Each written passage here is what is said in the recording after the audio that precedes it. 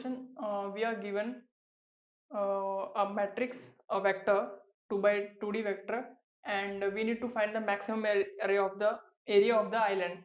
So in this we are given many islands, and out of those islands we need to find the island with the maximum area. For example, in this case you can see this is the 0 represents water and 1 represents island. So there are two islands you can see, but the area of this island is only 1, whereas the area of this island is 3. So we need to return 3.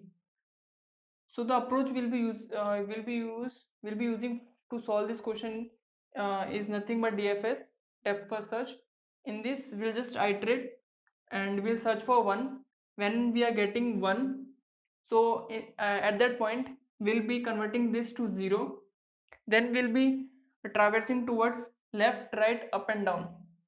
The reason we are traversing only in the 4 direction is because they have given that island can only be formed in this 4 directions. Otherwise there may be possibility that the island can be formed as diagonally, but in this case there is no such mention. So after converting this to 0, we'll go downwards, and at that point we'll just increase our counter, and after reaching this we'll again convert this 0 into 0, and we'll go rightward, we'll convert 0, and at the end we'll just take this count, because at this point the count will be 3, and when it goes to the main we'll just take the maximum of those, all the count which we'll be getting after traversing all the elements. Okay, so we'll start with our boundary conditions. Like if there is no element, which means that the size is 0, in that case we just return 0, and now we'll just check for 1. So we'll use nested for loop for that. N is nothing but grid dot size. For the inner loop we'll run over j equal to 0, j less than grid of 0 dot size,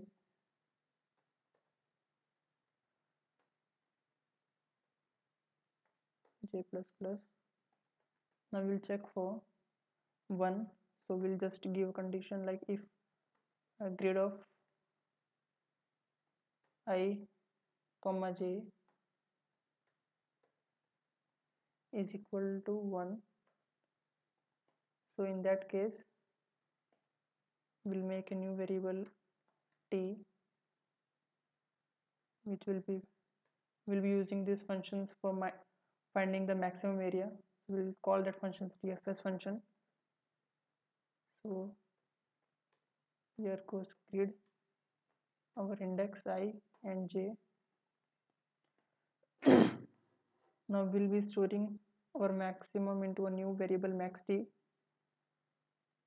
So in every iteration it will check whether the whether the area of the island is maximum or not. So the maximum will be taken between the max t and the t variable. Now at the very end we'll just return over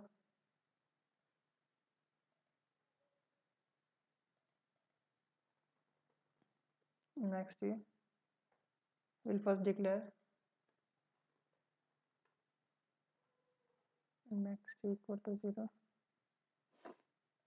Now we'll make a new function, DFS function. So basically this function will take 2D vector, which is nothing but vector of vector int, and here we are taking the address also because we are making changes in the vector itself. So we'll be changing our 1 to 0 so that we do not include in counting for every iteration after that. I hope you are getting. So here first we'll check our boundary conditions, which are nothing but if I is less than 0,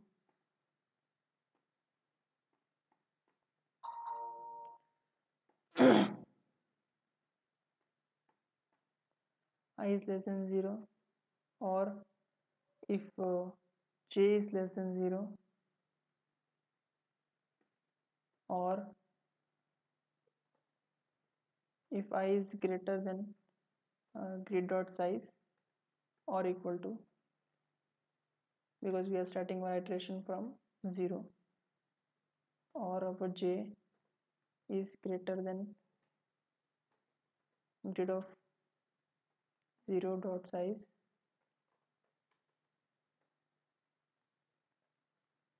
or our grid element is nothing but 0.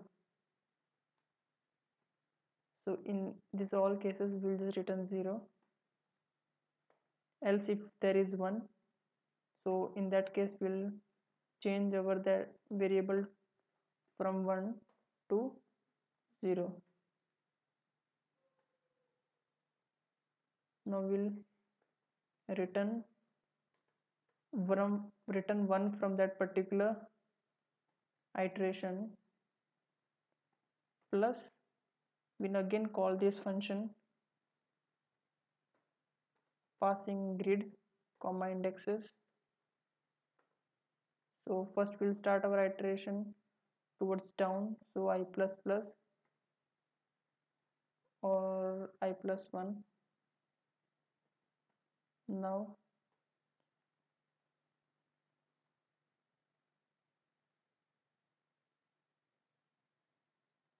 we need to move towards up, so in that case we'll just copy this.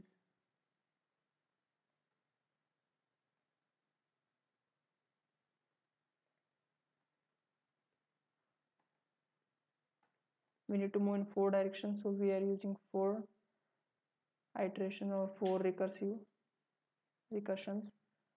So here it will go upwards, here it will go towards left, here it will go towards right.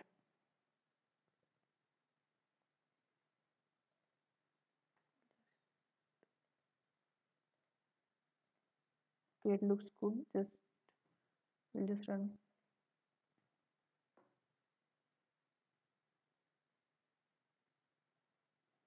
Okay, some minor errors.